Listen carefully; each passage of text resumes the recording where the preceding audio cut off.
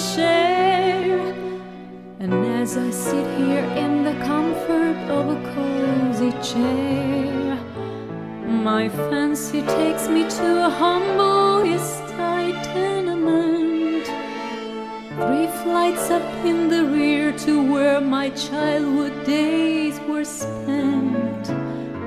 It wasn't much like paradise, but amid the dirt and all, there sat the sweetest angel, one that I fondly call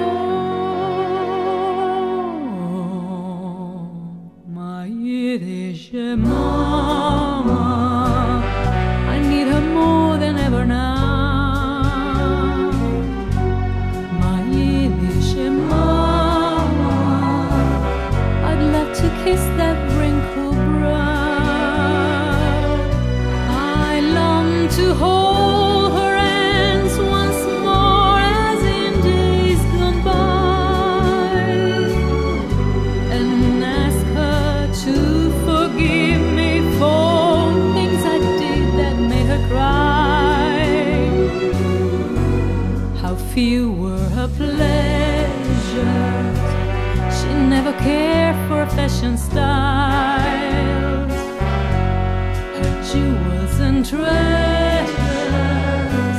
she found them in her baby's smiles.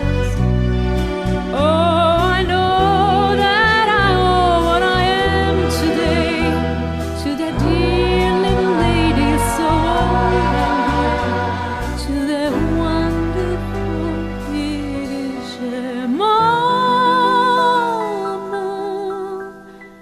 yiddishe mama of mine.